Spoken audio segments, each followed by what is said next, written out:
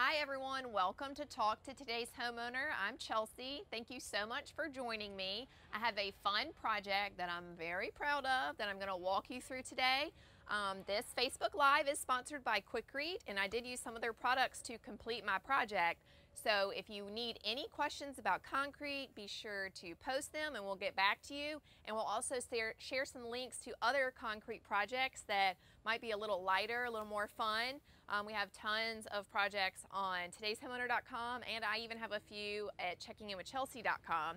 So be sure to check those out below. And if you just have any general questions, be sure to post them as well. And you can make sure to hit the share button if you have a friend who is planning on pouring a slab, because that's what this video is about. I made a small slab for our garbage cans. We had a bare spot in our yard where we keep our garbage cans. Obviously you can't maintain grass there, so I wanted a solid level surface for our garbage cans to sit on, just makes them look a little more sightly when we're driving up into the driveway. And so I'm going to walk you through the process of how I did it, and just share with you how easy it can be done and pretty quickly. So the first step is to mark out and figure out where you want your area to be. I made ours 32 inches off of this existing wall, and then we have two garbage cans, one for yard stuff and one for house stuff. And so I just made it as wide as this wall as well. And you can just simply use 2x4s to create your forms. So you kind of clean out your area so that your 2x4s can be level with each other. And you may want to consider how tall or shallow, if you will, how you want your garbage can pad to be. We had the driveway nearby, so I wanted it to be level with that. But if yours is standalone, then you might want it to be a little down, recessed into the ground so that it's level with your grass to make it easier to mow around it. So you just want to figure out where you want it to be level with. Dig, remove some dirt if you need to. Then you're going to use just screws that are long enough to go through your 2x4 to make your form. So here, since I just had the two sides to do, I have the two 2x4s and screws to attach them together, and then I used a level to make sure that it was just a little bit off level so the water flows away from the wall and away from the house, and then attached it together. And then you need wooden stakes. You drive those into the ground on the outside of your form and attach that with screws as well to hold the 2x4s in position. So I already have removed these stakes, but they were nice and tight when I poured the concrete. Now to pour concrete, or before we get to pouring concrete, sorry, I used Quikrete's all-purpose gravel as a base layer within my area, and then I tamped it down really well.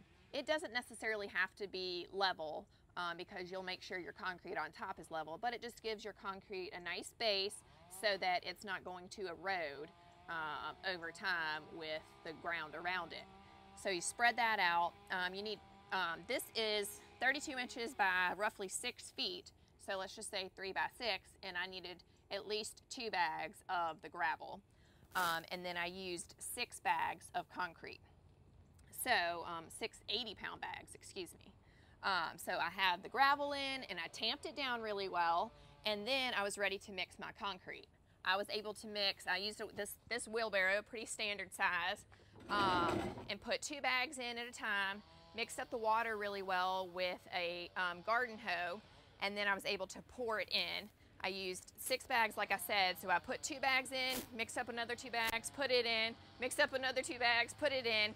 Then you go through and use a screed board, which can be just a regular, like I use scraps from my forms, a 2x4, and you just kind of wiggle it around to get it nice and level with your form boards.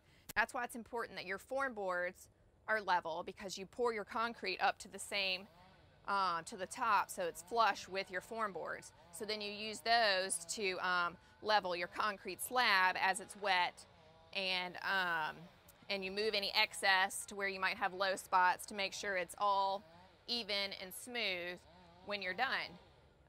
And another thing I wanted to point out, this is the concrete that I use from Quikrete. I use high strength concrete.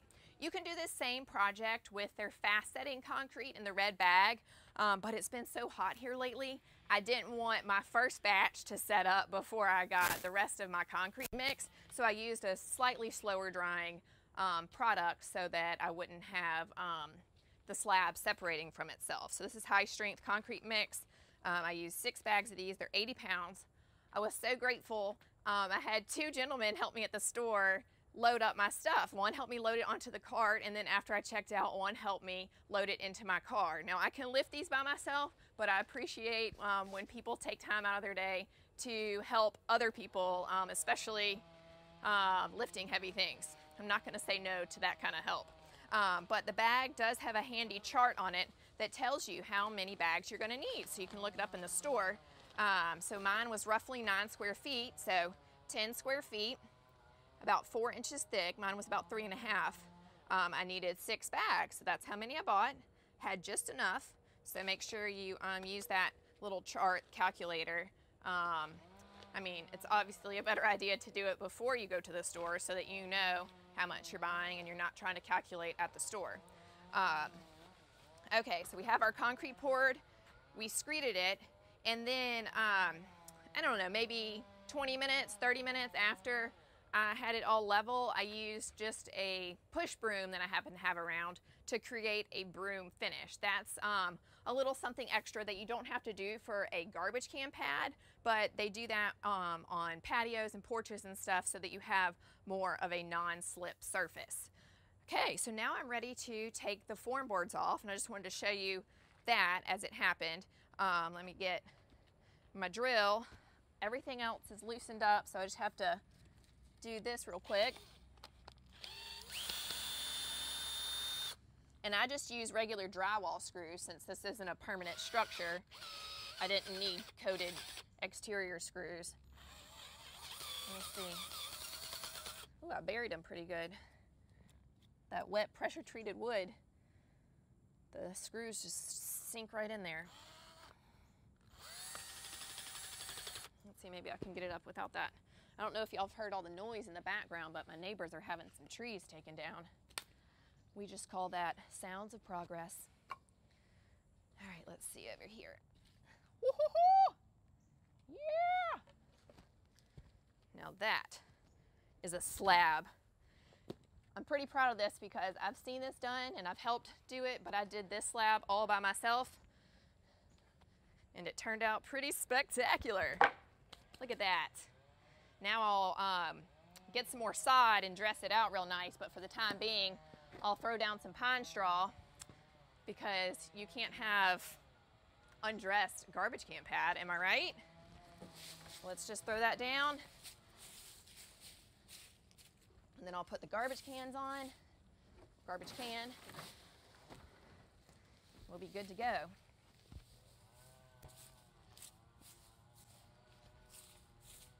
Woo! Okay, what are we thinking? Are we ready to make a garbage can pad at your house? Get the wheelbarrow out of the way. All right, there you have it. Our garbage can pad in 5, 6 easy steps. Okay, be sure to post any questions below. Share this video with your friends and your neighbors so that your neighbors can have nice looking garbage can pads for you to check out. And we'll be back soon with more live videos and other videos and lots of home improvement fun.